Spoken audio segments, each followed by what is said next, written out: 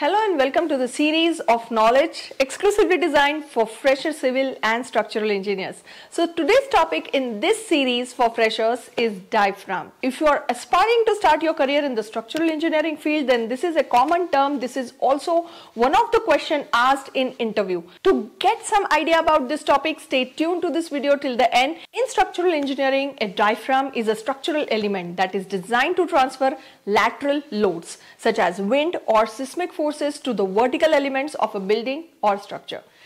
A diaphragm acts like a horizontal plane or plate that distribute the loads to the vertical elements such as column, walls and frames.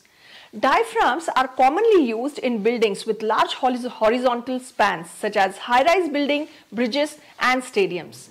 They are typically made of reinforced concrete, steel or wood and are designed to resist the shear and bending force induced by lateral loads. There are two main types of diaphragms. The first one is rigid diaphragm. These are diaphragms that are designed to transfer lateral load without any deformation. Rigid diaphragms typically consist of reinforced concrete slabs or steel plates that are rigidly connected to the vertical elements. Next one is flexible diaphragms. These are diaphragms that are designed to undergo some deformation under lateral loads.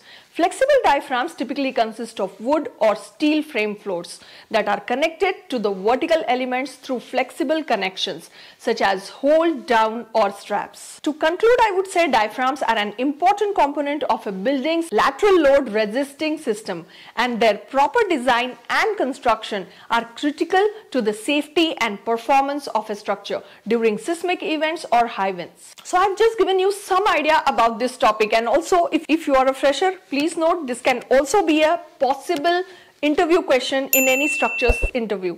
So to know more about it, we are coming up with a detailed webinar which will be conducted by Mr. Sandeep Pingale, who is our founder and managing director.